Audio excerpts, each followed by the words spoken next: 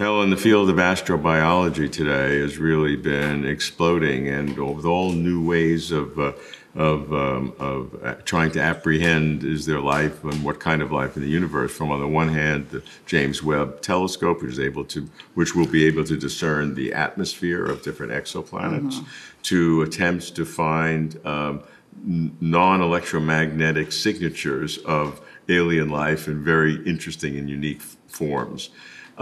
So as this project begins to develop in astrobiology as a human endeavor, what can philosophy, and specifically the philosophy of biology, bring to an understanding of astrobiology and the search for extraterrestrial intelligence?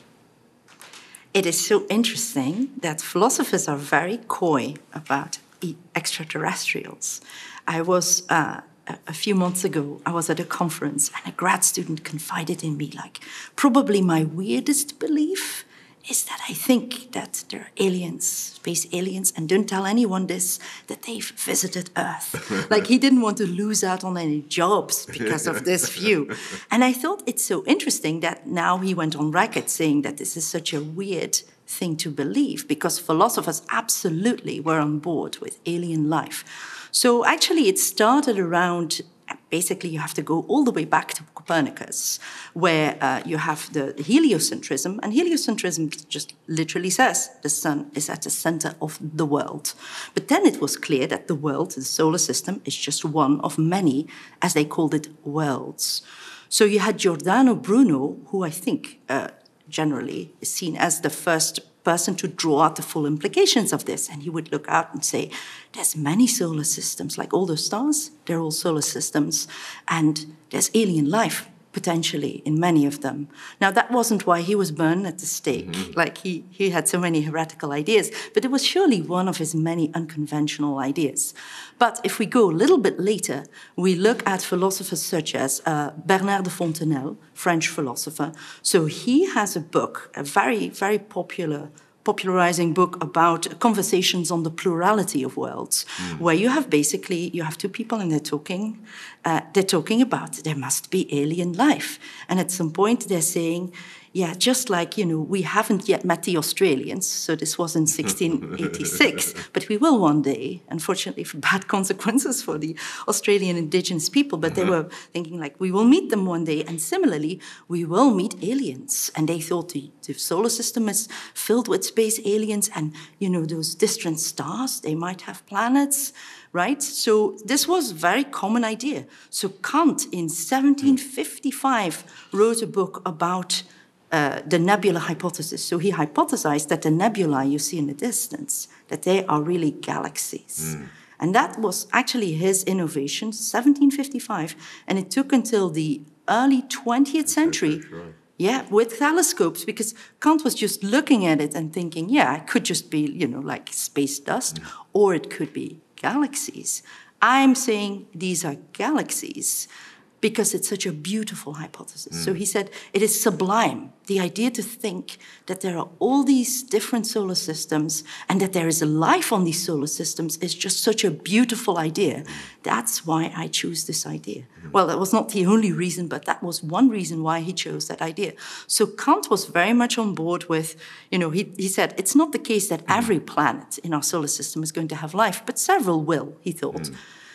But then you go several centuries ahead, and even though all these things have borne out, so Kant was right, the nebulae really are galaxies, that at the same time it feels sort of alone, right?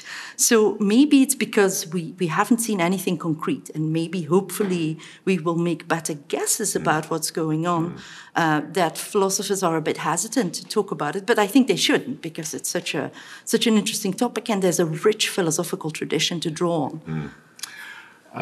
Didn't you have a quote by Blaise Pascal in that paper, which was actually very moved me, because that was the first philosophical idea that affected me as a teenager, something like the eternal silence of the infinite spaces scares me. Yeah, it frightens me. And it did. And when I read that, I was frightened. Yes, he was frightened. And I think this is a feeling, and it comes almost out of nowhere, although elsewhere in Pascal's thoughts, you have this beautiful thing about the humans that are squeezed, he says, between two infinities.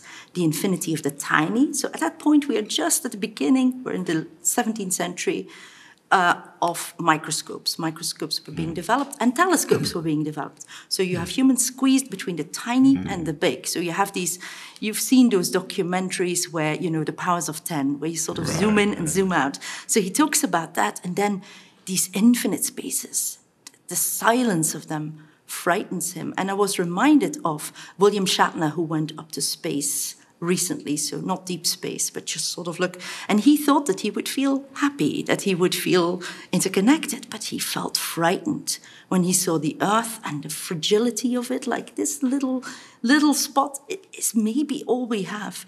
And that's sort of like cosmic horror.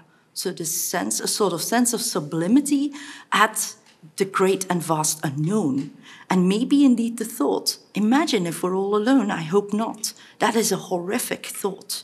So I think maybe that is one of the things that plays in Pascal's mind. But the other thing is just that you are basically pushed out of this thing where you're thinking, you know, what matters is me, in a very sort of concrete way, you know, because the universe is so vast.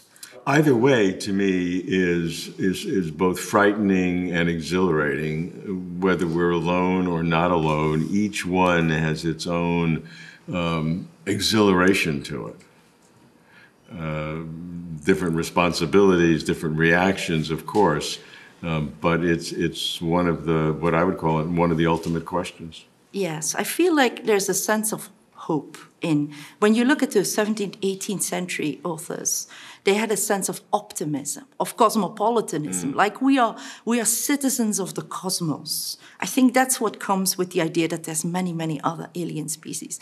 Like we are citizens of the cosmos. Now, you don't necessarily have to go that way, and C.C. and Liu's book, you know, The Three-Body Problem and the whole, like, that's a very sort of, the way that he looks at it is really creepy, like, because you, now all of a sudden you have all those potentially, you know, dangerous others.